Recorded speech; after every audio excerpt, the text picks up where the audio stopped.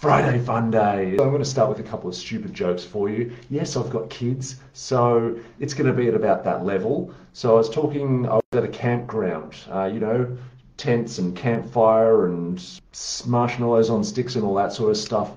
And this man went screaming through the campground. And I said to my friend, "Oh, wonder what he's running from." And my friend said, "Oh no, it's ran because it's past tense." It's good.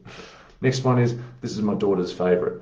What wobbles in the sky? A jellycopter.